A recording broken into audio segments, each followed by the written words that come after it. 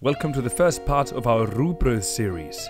Icelandic Ryebread is silly simple to make, but there is one catch. You have to bake it for about 8 hours.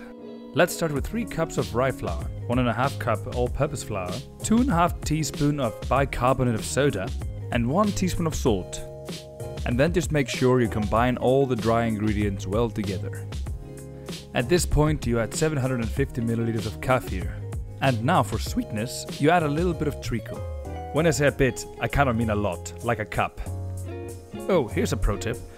If you don't want to struggle with getting the treacle out like I did, you can take a little bit of olive oil and coat the inside of your measuring jug. Treacle is sticky, so very sticky. And that's it for the ingredients. So simple, right? Now combine them all into a lumpless, homogeneous mass.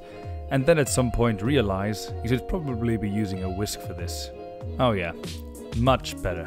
Now that everything is well combined, let's transfer this into a Quality Street tin. Yes, an actual Quality Street tin. Line it with baking paper and pour the mixture in. Now don't worry if you don't have a Quality Street container lying around the house. You don't have to go and buy one and eat the entire contents like I totally didn't do.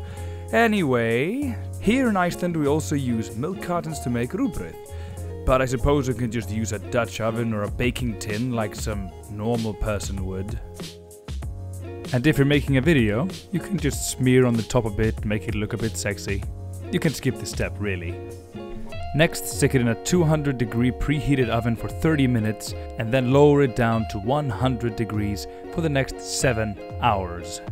Now you just have to let it cool off for a little while, but me, I'm going to have to wait overnight because I started at 4 PM.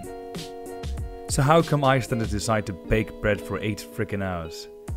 Well, in olden times, you'd put a piece of metal on top of the embers, the loaf on top of that, and then a pot over it to emulate an oven.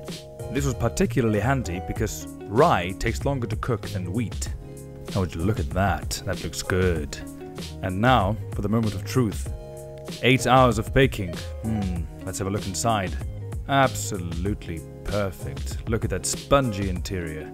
Now I like to whack on a load of butter, or a bit of pickled herring is also absolutely delicious. And there we are, Icelandic Ryebread, easy as it gets.